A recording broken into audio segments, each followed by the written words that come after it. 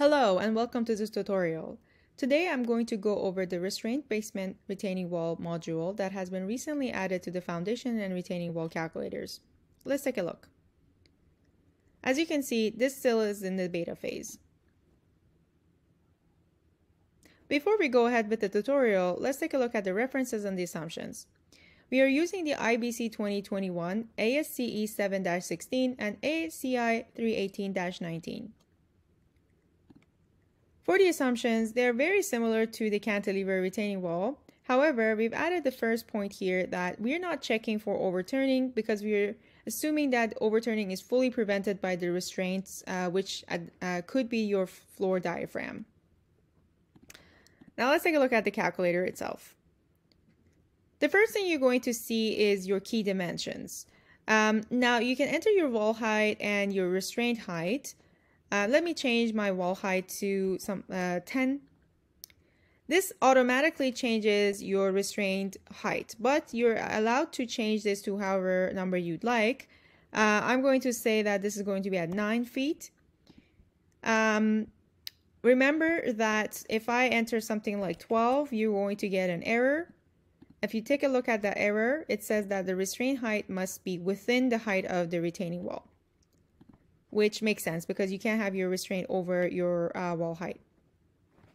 I'm going to change that back to 9.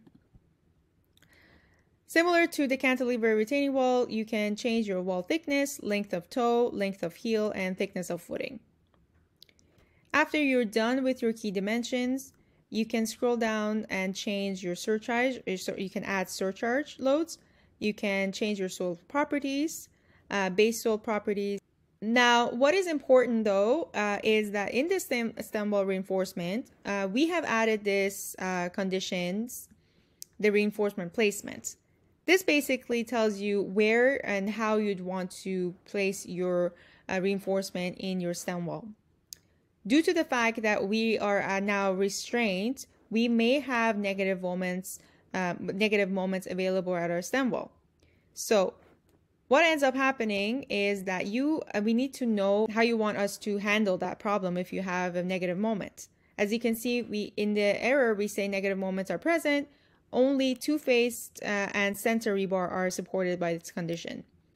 Therefore, if you go to these conditions, you can select if you want to have one row and center or one row at each face.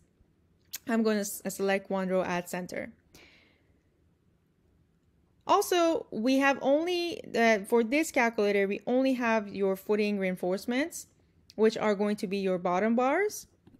You can change these as well to however you'd like and based on your project needs. If you scroll up, you can see the summary section. We have the stability summary, the stem summary, and your footing summary, which you can check the moment capacity and your shear capacity. Another thing that we have added for this calculator is your stem load diagrams. Here you can see your stem wall and how it's being restrained. Just keep in mind though that this is the height of your stem wall. What you enter here is your wall height, which includes the height of your footing, the thickness of your footing, which now we are at 12 inches, which is 1 foot. So the thickness, so the height of your stem wall is going to be 9 feet, which is what you can see here. Therefore, your restraint height is going to be at 8.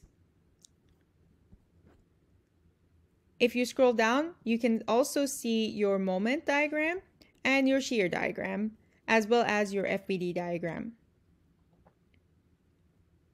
That's all I had for the basement retaining wall.